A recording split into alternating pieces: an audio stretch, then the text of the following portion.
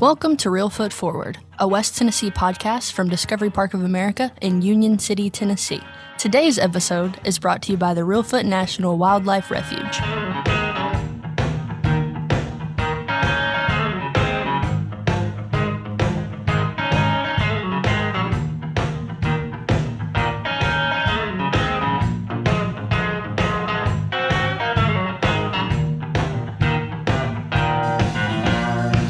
Thank you, Alexis, and welcome to Real Foot Forward, a West Tennessee podcast where we explore the history, the people, and the culture of our home here in West Tennessee.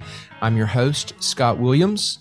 Okay, Alexis, before I introduce today's very special guest, what is something you have discovered this week at Discovery Park of America? I recently learned that our tower, which is named in honor of Miss Barbara Lynn Tanner Cooper, it's the tallest building in Northwest Tennessee, which I didn't know. And also, when you're going up our elevator, it takes you 13 stories in 12 seconds. Well, there you go. That's flying high is a very good fact for you to share today, since we've got a really special guest, Katie Burke, who's a curator with Ducks Unlimited. Welcome, Katie. Thank you. Thanks for having me. Now, you and I have talked quite a bit about waterfowl and conservation in the past few months as we've been working together on an exhibit. But I'm most interested to start off with you personally. Tell us a little bit about where you came from and the path that led you to Ducks Unlimited. It's kind of a long one. Well, Ducks Unlimited was short, but the actual job is long. So I grew up in Charleston, Mississippi, which is in Tallahatchie County. It's a big duck hunting area. And I grew up duck hunting. And How old were you when you went duck hunting for the very first time? And the first time? Ooh, I don't know. 8 or 9. I remember like squirrel hunting as a kid, like 4, and like falling asleep on my dad's shoulders. So your dad took you hunting. Yeah. Now, did you have brothers as well did he take the whole brood hunting? So my sister's the oldest, and then it's my brother, and then I'm the youngest. And my sister, he took her originally, and she like didn't want to do it, like pass. And my brother, obviously, he's very into it too, and I hunt with him still, and his kids. But so he went, and like my earliest memories are squirrel hunting with him and my dad, and he would be the one actually hunting, and then I would like just be right. My dad would just carry me around, and I'd fall asleep, and I'd wake up, and we'd be like leaving.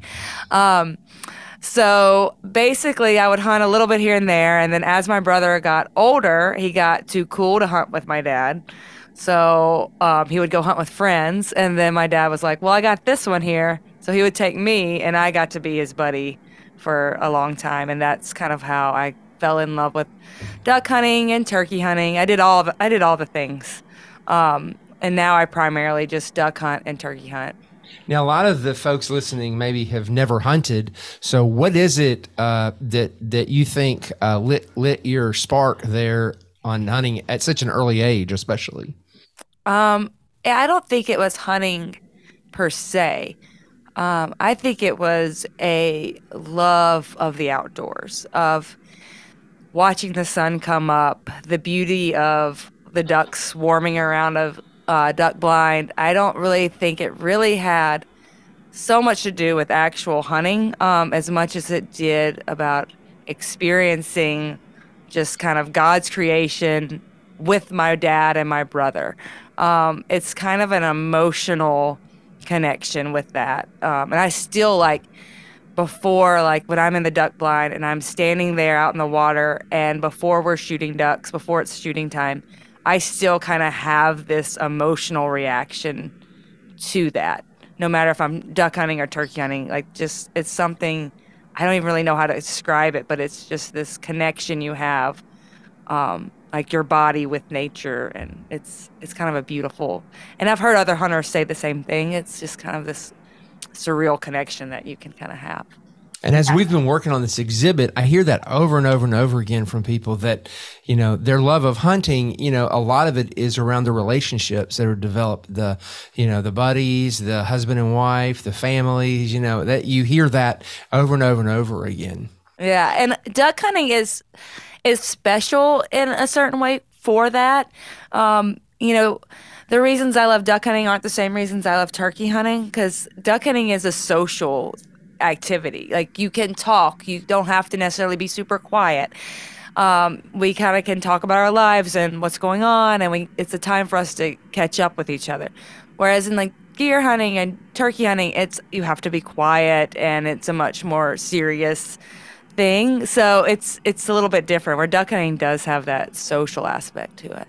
Yeah, I remember hunting with my dad and having him not get on to me, but have him continually try to tell me to quit crunching so loud as I would walk, because I would alert all the animals within 10 miles. Yeah. Alexis, have you ever been hunting before? I have not. I've never been hunting. We need to take Alexis. Luke, I know you have, right? Yeah, quite a bit. Yeah, okay. What, do you duck hunt, Luke? I don't think I know this. You know what's funny? I've lived like 5 minutes from Reelfoot Lake my whole life. I've never been duck hunting, but I've deer hunted, turkey hunted, squirrel hunted, all that stuff. Well, we're gonna have to take you and Alexis duck hunting one day. So, and tell me again where you were growing up during this time. So I grew up in Tallahatchie County, Mississippi. So it's about an hour south of Memphis, down 55, and it's just like a 3,000 person town. It's very small, famous because Morgan Freeman's from there. That's about all we got. But it's just a small town, and my dad grew up there. My whole family was from there. So I grew up there, and I grew up hunting, and then my dad is very involved in Ducks Unlimited. He has been my whole life. So I grew up in Ducks Unlimited with a dad for a volunteer, and he was I guess state chairman, which is like the head volunteer. Like, each state has a state chairman, which is like the lead volunteer for Ducks Unlimited in each state. And I think he was state chairman when I was middle school. So we started going to National Convention, which is this huge event for Ducks Unlimited, like volunteer celebrated event. And it changes location each year. But we started going when I was probably like 10. And I went all the way through high school. So I've been part of the DU family my entire life. But that is not what I was wanting to do with my career. Like, I had no idea that I would end up back here. Like, that wasn't the trajectory I was on at that time. And you ended up far away going to school. Talk to me a little bit about where you went to school and what you majored in. Yeah, so I started off at Ole Miss, which was nearby, and then I had an art history and history degree. And then while I was there, I worked for the university museum, and that's when I fell in love with museums and museum work. So I decided at Ole Miss that that's what I wanted to do, and I applied to a bunch of different schools, but I got into University of the Arts in Philadelphia. And so I don't know if your audience knows this, but museum programs are usually like museum studies, and that's kind of like the typical degree you would get as a master in museums. So you'd get like a museum studies degree or a public history degree or something like that. But UArts is a little unique in that it takes the museum studies degree and it splits it in 3. So you could either do exhibit design, education, or communications. And communications was kind of like a catch-all.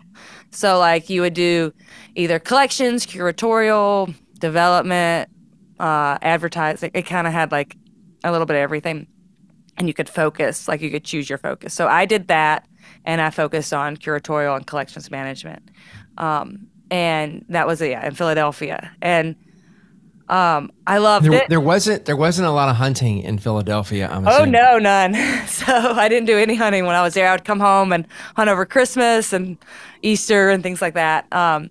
Mostly when I was in Philadelphia, I was like a professional intern. So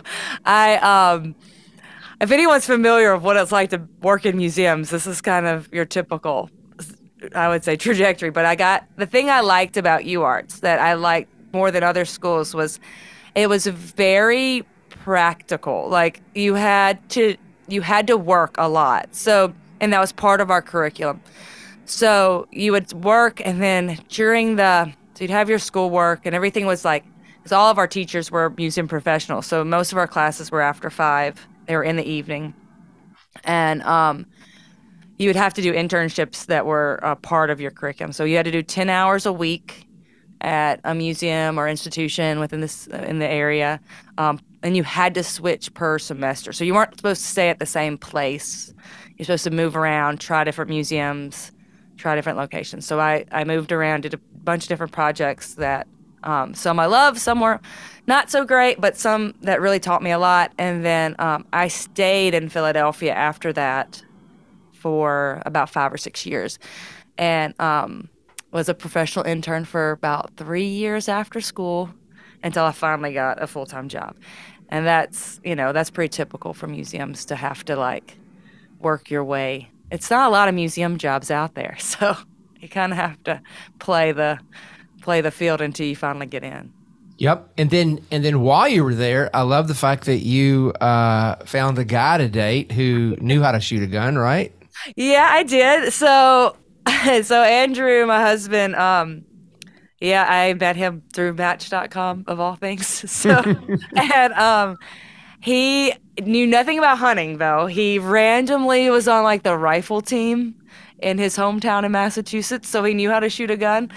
And honestly, that was like the best thing about him, like not like about that part of him, because I had dated all these guys from the Mississippi Delta, and I'd take them hunting, and I could outshoot them or outhunt them, and they'd get really like uptight and hurt about it, like that their girlfriend was better than them at hunting, and I would get so annoyed because it would just be frustrating. But like he had no hunting background, but he could shoot pretty good, so he didn't care that I was better than him at that. Like he was like, "Of course you're better than me. I don't know what I'm doing. Like this is completely new to me." So that was actually really nice. It kind of like took that whole pressure thing off that part of our relationship. And he was just so like, he's from Massachusetts. When you come from Massachusetts to the Delta, it's a pretty culture shock. So he was just shocked by like all the things that were happening. Well, I know your family was probably relieved when you brought this Massachusetts guy down south, and turns out he knew how to shoot a gun at least. Yeah, and he was willing to do it and happy to do it. He thought it was fun. And yeah, he was. And do y'all still hunt together? Does he still hunt? Yeah, he duck hunts a lot. He likes to duck hunt. We have 3 kids now, little kids. So we are kind of like, we don't get to hunt together as much anymore. We're kind of like trading off a little bit. But, that's, like as they say, a season of life. We'll get back to be able to go at the same time and go with our kids. But he goes a good bit, and we take turns. He'll go with my dad, and then I'll go with my dad. And he does hunt a lot. Now, he has not gotten into the turkey hunting, but he likes to duck hunt. Now, up in our neck of the woods, as you know, people duck hunt in blinds that are, well preserved and created, right. And they have ovens and stoves, and they make breakfasts, and it's a big affair. How about where you're duck hunting? Is it the same style? No, I mean there's a little bit of that. So it depends on where you are. Like some of these places, like we used to hunt. You would do that because you had these more established blinds or more established duck hunting holes, so the trees are bigger and things like that. Where we hunt now, actually, so our property we bought, my dad bought, I say we, I didn't buy anything, was about 10, 12 years ago, and it was completely like formed land. Like it was all cleared for soybeans, so no trees barely on it, maybe like a ditch row with a few trees, but it was completely formed farmland, just flat. So when he bought it, he put a WRP on it, and basically what that is he turned it into a permanent easement. Ducks Limited came in, and they reformed that land to become a wetlands, and they planted trees and plants on there to reestablish it as a working wetland, and it's protected now, so it can never be turned back into and cleared for farm. So our holes are like, we don't have nearly as big as trees and things like that. So we're kind of standing in the water along tree lines, hunting. Hopefully one day we'll be in blinds again, as it matures and becomes a more established place. But no, it's a little more rugged than real foot. So the big question is, how did you end up in Philadelphia? In Philadelphia, were you in Philadelphia? Is that where you were when you ended up getting recruited to come back down south permanently?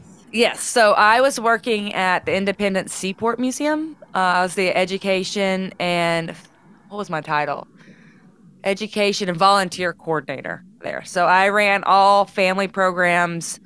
There was 2 coordinators. So there's like one who did just like STEM programs, and then I did all the other like history and family programs, and then I ran the volunteer program. So I was working there, and while I was there, a good family friend at Ducks Unlimited was telling me about this idea of putting a museum in the pyramid. And actually, I was on a hunt. I was at our camp, and he was like, I'm going to bring you the plans. So he came and brought the plans, and he showed them to me, and he's like, can you like make some notes on this? And I'm like, I looked at it, you could tell no museum person had looked at these plans. I mean, it was like they had a real fireplace in the museum. Can you imagine a real fireplace inside of a museum? Yeah, which we both know you cannot do that. Yes. Why don't you also expound upon the fact that you said a museum in the pyramid? So a lot of listeners may not even, me being a Memphian, I get it, but a lot of folks are like thinking, what is she talking about? So yeah, the Memphis Pyramid was originally built to be a basketball arena and concert venue and that sort of thing. So and I guess it was 2004 they closed it, and because they built the FedEx Forum, which is where the Grizzlies play now and where all the concerts are. So it was abandoned from 2004 until I guess this was 2015, yeah. Johnny Morris bought it, the owner of Bass Pro Shops, and he decided to turn it into a Bass Pro Shop. So inside there, they built the second largest Bass Pro Shop. They put in a bowling alley, they put in a hotel, and they also put in a Ducks Unlimited museum. So we have about 4,000 square foot of museum space on the second floor of the inside of a Bass Pro Shop. Now, when you looked at those plans, how far along were they? Were you able to sort of apply some museum best practices early on, or were they too far down the line? I could, because they were mostly on like a look and feel. There were definitely some things that I had like put in that I didn't realize they had already like chosen cases and things like that. So the cases were like not ideal. I mean, they're great, but they're not what I would have chosen, but they're still really nice and beautiful. There's a lot of like more aesthetic things. Like they were thinking more of making it beautiful space versus a museum space. Does that make sense? Yeah, and it is very beautiful. And probably, of course, I've been to Johnny Morris's World of Wonder. Yes. And it's stunning, in the way that they've got some things displayed is, breathtaking. Yes. And so that's probably what they were thinking, is like to your point, the aesthetics, rather than the artifacts. Yes, and so we were the second space they had created. So in their home store, they have an NRA museum, and that was the first one. So they were used to that for displaying guns, which is a very specific way you would do it, and that's all they have there. So our cases aren't that different from that.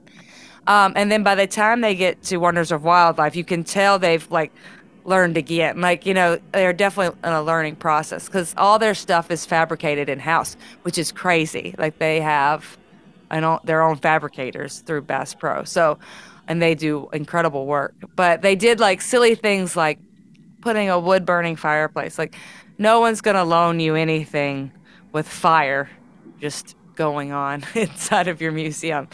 So, and then they had like weird flow things going on that you just don't think about. One of my favorite things that people don't think about and is like how kids will like do things with. Like I was a lot of it's like kids are gonna break that. they're also going to break that. They're going to break that too. Like, they break. You got to think about what a 9-year-old boy is going to do with something. Are they going to, because they're most likely going to throw their body on top of it and snap it off. Like if you. Now, were you officially on the team yet, or were they still so I was just recruiting you? Yeah, no, they weren't recruiting me at all. So they were just, I knew this guy and I was happy to help, and he was just sending me stuff on the side, and I would write notes and I'd send it back. And I was like, so what are you going to do with this? Like, what is your plan? Who's going to run it? And they were like, I have no idea. So every 6 months for about 3 years, I would just like send my resume updated and be like, oh, just in case, like you could call me.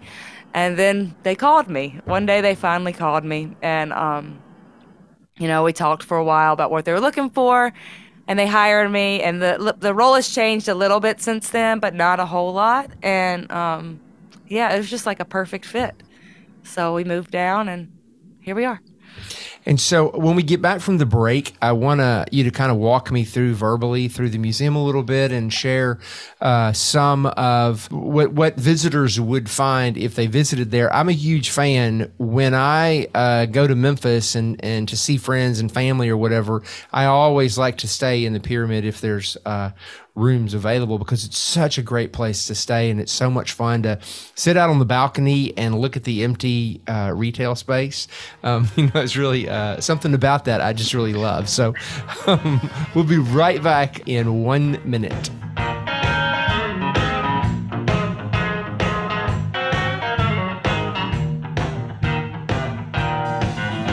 The Reelfoot National Wildlife Refuge was established about 15 miles southwest of Discovery Park to manage the upper third of Reelfoot Lake as a refuge for migratory birds.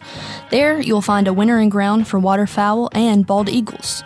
They host multiple activities throughout the spring, summer, and fall, including the annual youth fishing rodeo, junior ranger camp, various workshops, archery programs, guided canoe trips, eagle tours, and more. For their complete schedule, Google Reelfoot National Wildlife Refuge.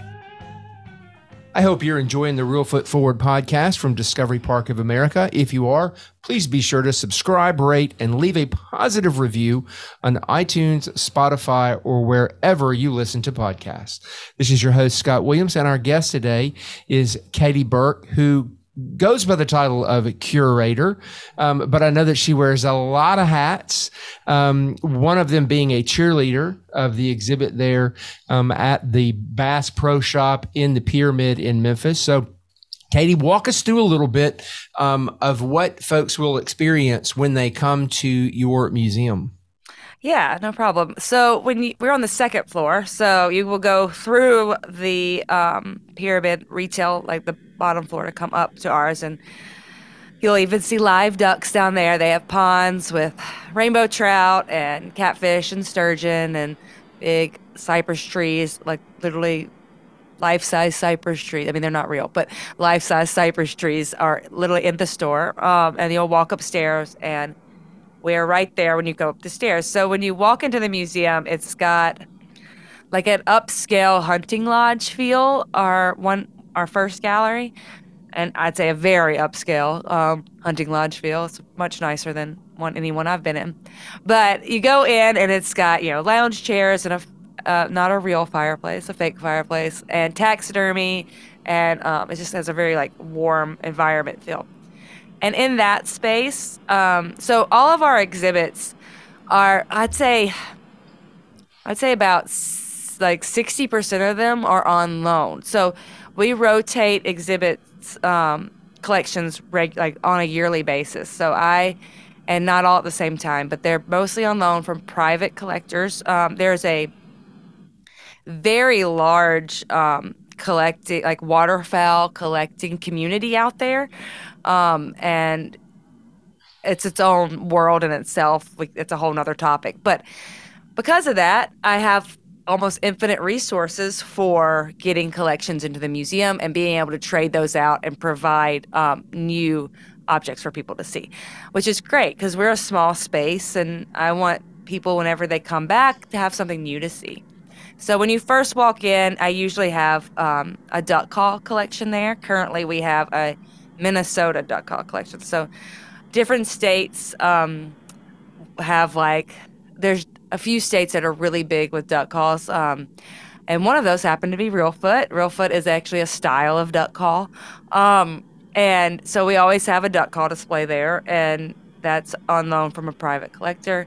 Also within that space, I have a very rare big bore gun collection. So most people are used to 12 gauge, 20 gauge shotguns, but big bore would be something like 2, 4, and 6 gauge guns, and maybe 8 gauge guns. These are all guns that are now illegal to shoot, but those will be there. Then you kind of move through to another space. It's also part of the lodge, and we have decorative decoys and original sporting art on display that also changes out.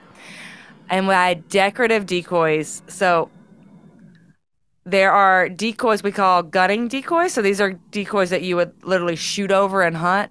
And they can also be known as art now. But then you have decorative, and these are made strictly as art. These weren't made with any intention to be shot over. Does that make sense? Yep. Yeah. Okay. So we have a decorative, and then you walk into the other space, and then we have our history, the Ducks Limited history. Starting back with our formation, and that really ties a lot into the country's history as well. It kind of starts with the Dust Bowl and the Great Depression. And I'd love for you to spend a little bit of time as we talk about this, also explaining. This will help people understand what is Ducks Unlimited, because probably most people have heard of Ducks Unlimited by this point, but a lot of them probably have no earthly idea what exactly it is. So this would be a good chance to weave that in as well. Yeah. So most people probably think of us as the stickers on backs of people's trucks or like a clothing brand, but actually, so Ducks Unlimited is a conservation organization. So we got started. There's two organizations that led to Ducks Unlimited, but basically we were started during the Dust Bowl era, a little before that, but the Dust Bowl era. Prior to this, there was something called market hunting, and people would shoot ducks basically to sell to restaurants, and there was no limits on ducks. There was no way to really police ducks, so they were shooting out the resource. So the duck population was dwindling. And then the Dust Bowl happens, and there's major drought across North America. So then the duck population even goes down even further. So a few sportsmen get together, duck hunters, and they want to save this resource because they are passionate about duck hunting and they want to be able to continue to do it and pass it on to their next generation. So they get together to help to form the first. There's two. There's American Wildfowlers, then More Game Birds, and then Ducks Unlimited. So Ducks Unlimited was formed in 1937 by a few hunters. And they basically decide when we were More Game Birds, we started trying to raise ducks. It's called the European method, and release them. And we quickly learned that wasn't effective in the country. It just really wasn't helping the populations. Those ducks would soon die off and they wouldn't establish in the country. So then we moved Ducks Unlimited to be a bigger organization, and we work primarily in Canada. And the reason we work in Canada is because we call it the Duck Factory, Canada, because that is where ducks breed and mate and bring up their young. So we're saving land and habitat in Canada to help bring that duck population back up. And we do that up until the 80s. Actually, the first land project isn't in the United States until 1984. So all the money that was raised by duck hunters throughout the country was going back to Canada. And how was that money raised? So that's a unique thing to Ducks Unlimited. We're kind of like the beginners of the event dinners, like when you go to a charity event and they auction things off.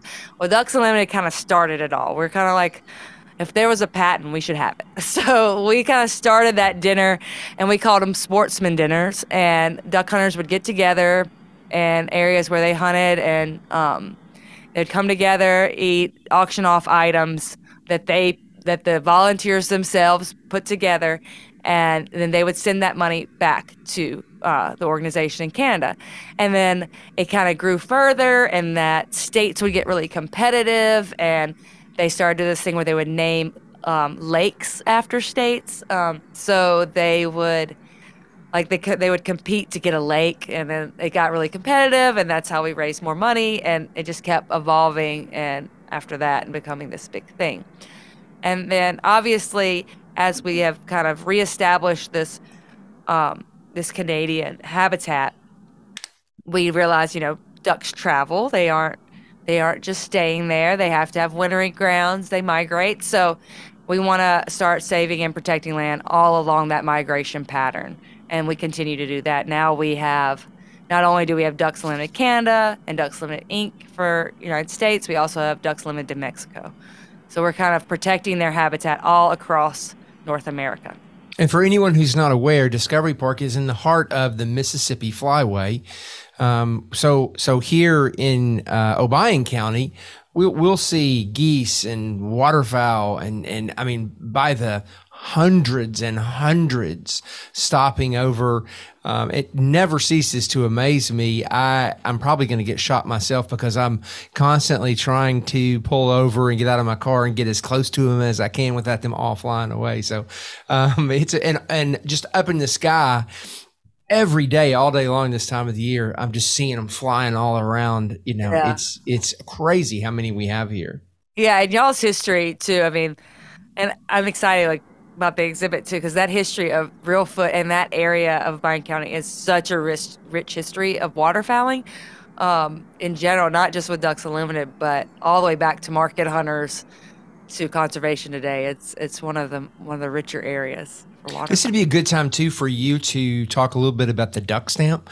I always, I was a little bit aware of the duck stamp, and I always, until recently, assumed it was a stamp that was sold to people to put on letters and that that's how money was made, but that is not the case. Tell us a little bit about that. Yeah, happy to. So the duck stamp actually predates Ducks Unlimited. And one of my favorite characters in waterfowling history is Ding Darling, J. Ding Darling. And he was put on a committee by FDR, President Roosevelt, to basically figure out this duck situation, like why are they dwindling? How can we help save wetland habitats and ducks? And they were kind of put on this.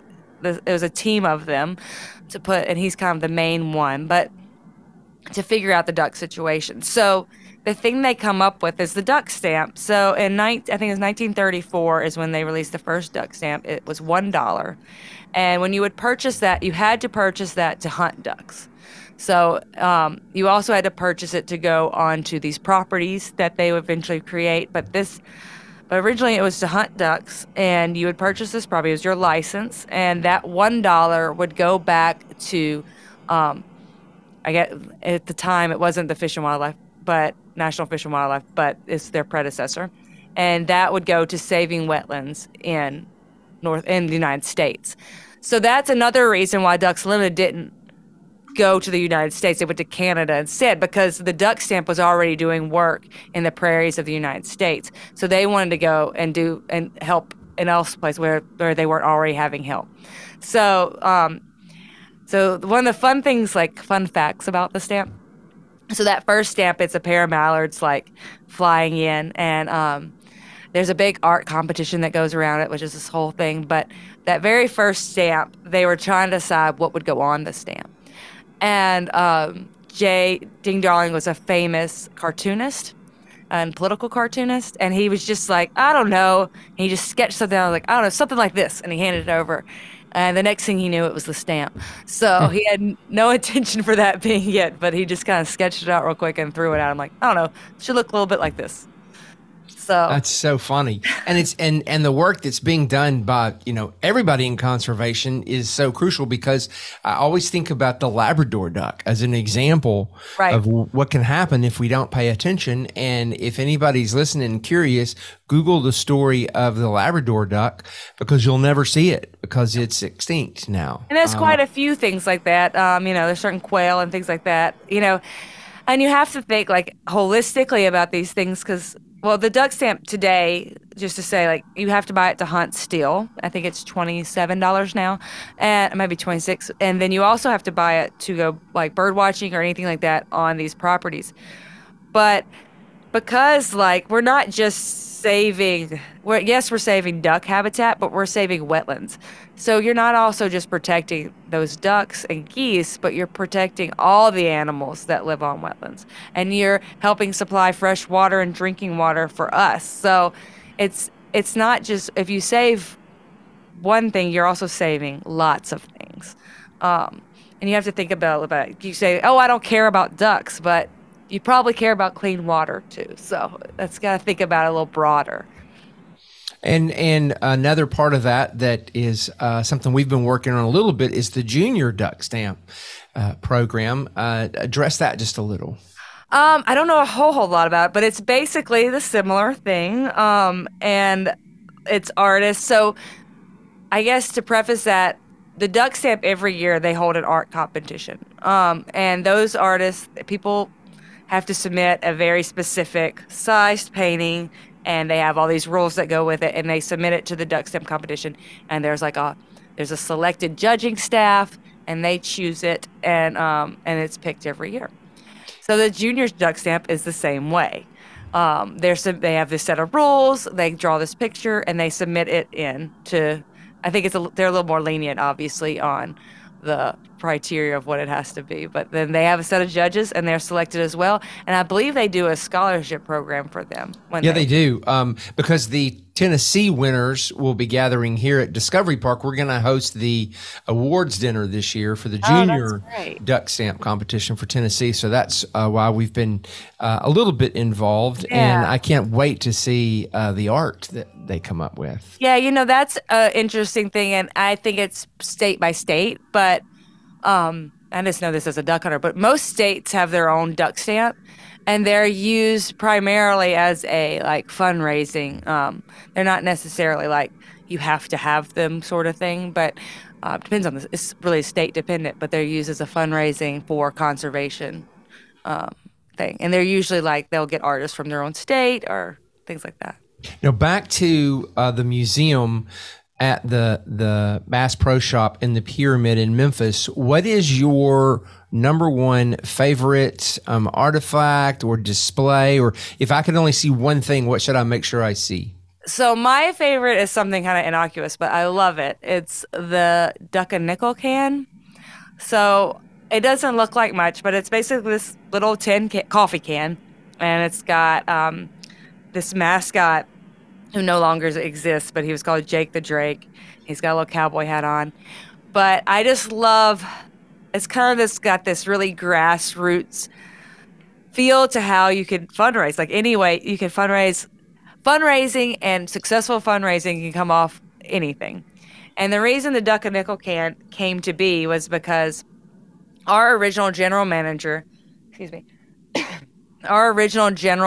Tom Maine, he was general manager for Canada. He made a statement that he could save a duck for a nickel. So if anyone would just give a nickel, he could save a duck. So this chapter in California took that and they made these coffee cans called Duck and Nickel cans, and they put them in duck clubs and cafes and barbershops and anywhere you'd find duck hunters. And it basically was if you kill a duck, you put a nickel in the can. And when the can was full, they would send it back to Ducks Unlimited. And that happened primarily in the early 50s, 1955, probably mid-50s is when those were really popular.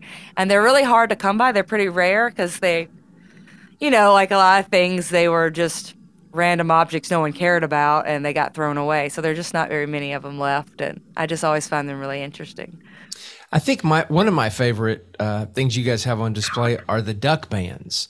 I think that's really interesting that you can hunt a duck, and then when you pick it up out of the water, it has a band. It could have a band around its leg. So to describe this for non-hunters, I guess the easiest way is to compare it to if you kill a big deer, if it's a 12-point or a 10-point, the antlers are a big thing, So when you duck hunt, U.S. Fish and Wildlife, and Ducks Limited and a few other organizations, they ban ducks, and they do this for research reasons. They want to know. They ban these ducks. All the bands have a number on them, and when you kill one, you actually call it in and you report the number that's on there, and they'll tell you where they banded it, and they'll ask you questions about where it was killed, and like what the day was like, the weather, how many people, how many ducks you killed, that sort of thing. And they take that information for research purposes. But one of the funny things about those bands, so when we were putting them on display, bands have the numbers obviously on them, and people will call them in and such things. And when we were putting them out, because they were all donated, these are unused bands from U.S. Fish and Wildlife, but they're real bands, and they have real numbers on them, and you can call them in. And we had to make sure that none of the bands you could fully see the full number, so people wouldn't just be claiming them.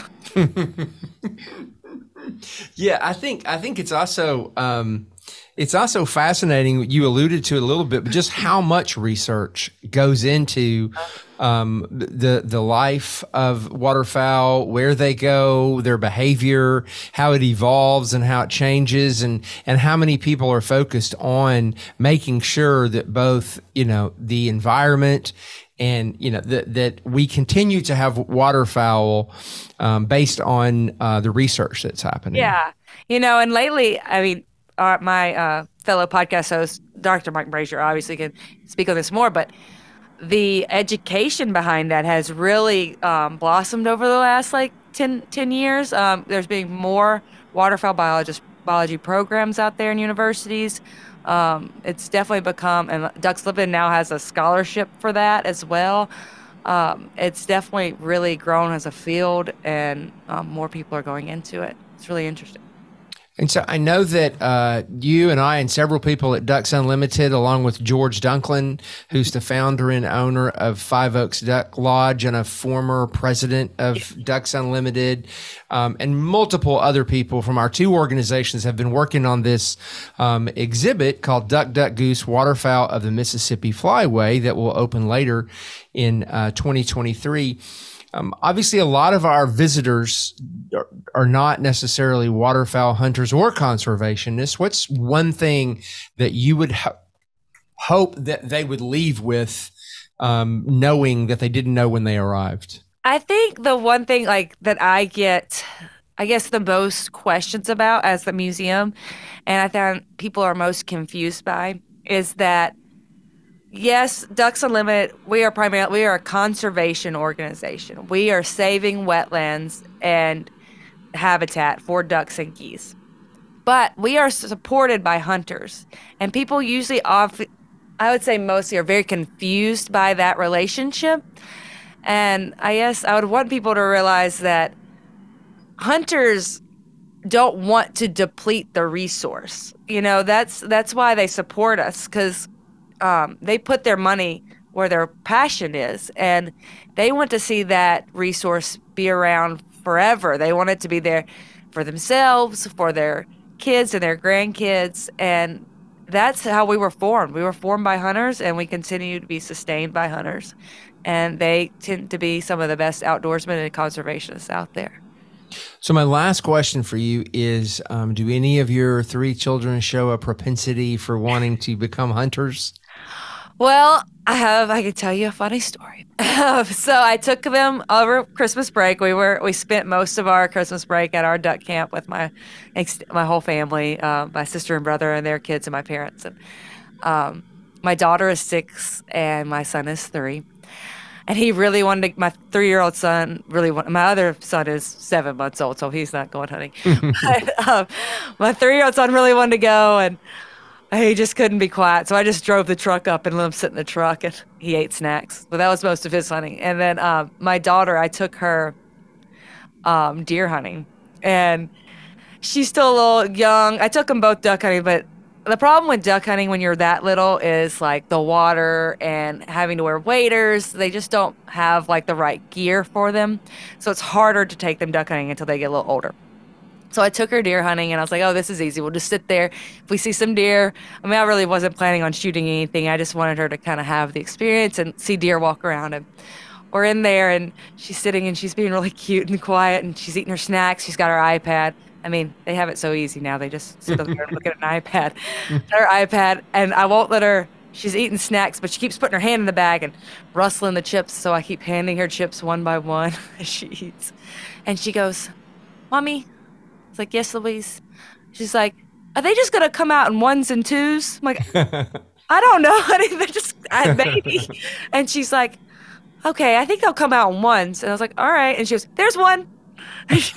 And she points to one and she goes, is that a mommy or a daddy deer? And and she was so anxious for me. She wanted me to shoot so bad. I was like, no, we're not just going to shoot a random deer. We don't need to shoot a deer. Like, we're just here to see them and watch them. She was disappointed in the end. She wanted me to shoot really bad. She didn't get to take us some antlers to hang up on the wall. Well, thank you so much for giving me your time, and thank you for working with us on this exhibit. I'm so excited about getting to finally get it open. Yeah, I'm really excited too. I can't wait to be there and see all the excitement and see people kind of introduced to waterfowl. That'll be fun. And thanks to all of you listeners who've joined Katie, Alexis, Luke, and me today at Discovery Park of America. Our mission here is to inspire children and adults to see beyond. To plan an experience here for you and your family, visit discoveryparkofamerica.com.